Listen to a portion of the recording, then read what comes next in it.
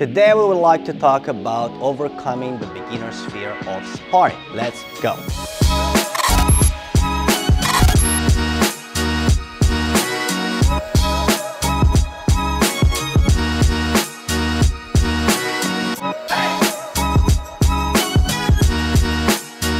Now, today we would like to talk about overcoming the beginner's fear of sparring.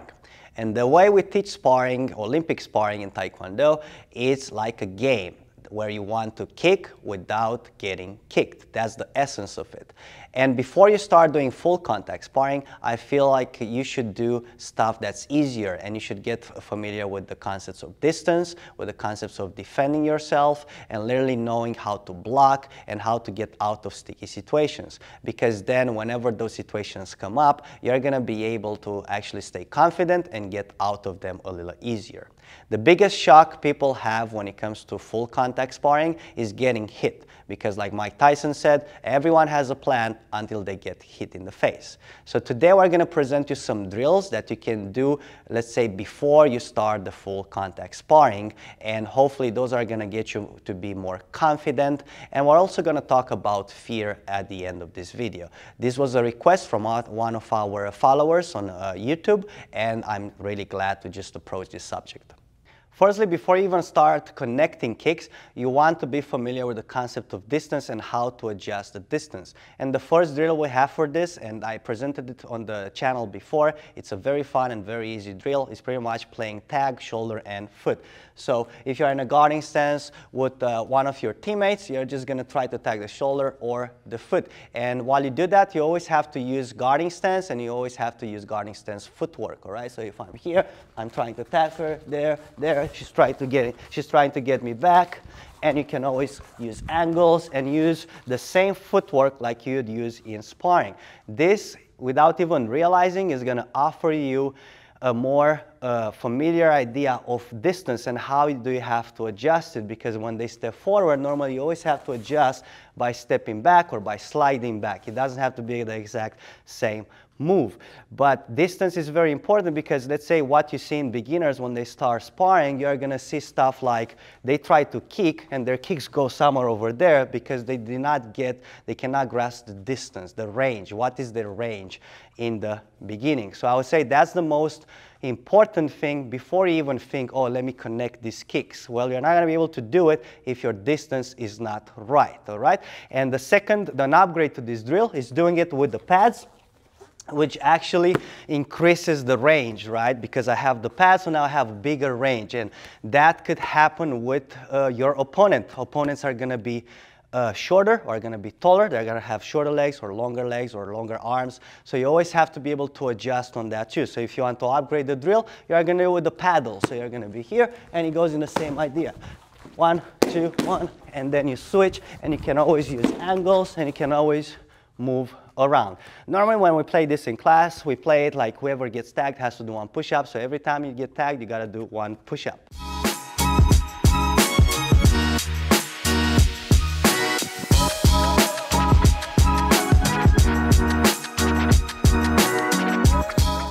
The second drill we're doing with beginners is connecting the kicks on the chest guard, and it pretty much looks like this.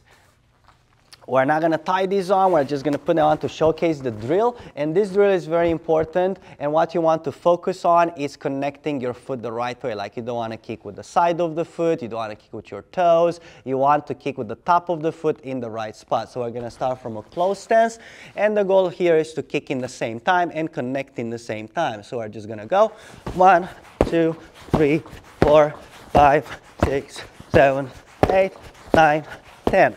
So on this drill also teaches you how to kick while you get kicked, which is pretty average in sparring. That happens all the time.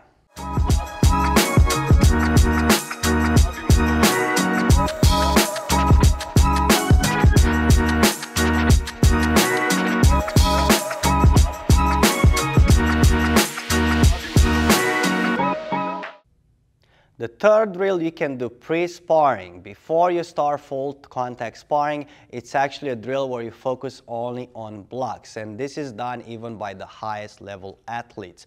You're going to see them train with no chest guard, and they only work with arm guards, leg guards. Feel free to put on your gloves and your helmet. But right now we're just going to showcase the arm blocks pretty much. So for example, we have this drill where we stay in front of each other without moving, and I attack firstly with my, let's switch feed me Skyla, where I'm going to attack with my front leg, then she responds with the front leg, then I attack with my back leg, and she attacks with her back leg, and you have to do the correct blocks. You have a straight block, a cross block, straight block, cross block pretty much. So if I'm starting right here, I'm starting with my front leg, she blocks, I block, I kick, she kicks, and then you keep going back and forth. So this drill is going to give you a good reaction. It's going to actually teach your muscles. You're going to have that muscle memory when it comes to the blocks, all right? So this block should come natural without you overthinking like, oh, where do I need to block? Your arm should pretty much move automatic while you spar. But in order to get to that level, you're going to have to go through drills like this. These are the 3 drills that you should do pre-sparring, pre-full contact sparring that we recommend you. Of course, there's many other ones, and if you have any questions, let us know in the comments. In the next segment, I would like to talk about fear.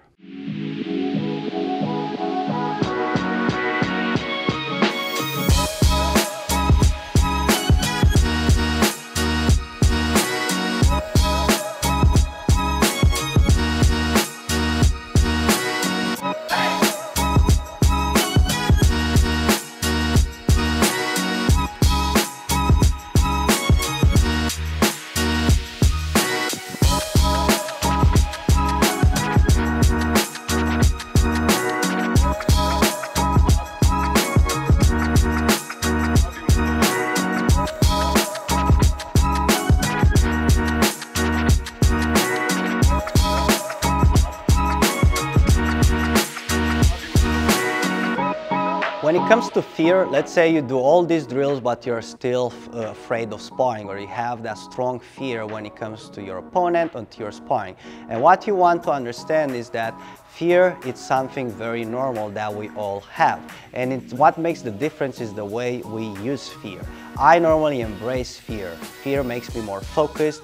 Fear makes me make better decisions, and fear makes me even be faster when it comes to sparring, because that just pushes me to be better. So it's always how you let fear affect you. You can let it put you down, or you can let it motivate you to be better. Being fearless doesn't mean that you have no fear. Everyone has the fear, even if they say that they don't. It's the way you use that fear. Being fearless means pretty much just being able to go through the challenge, to go through that fear and actually overcome it. So whenever you feel that, make sure you are courageous enough to go through it, and that's just gonna make you fearless. That's it for today. We'll see you in the next episode. W1 out.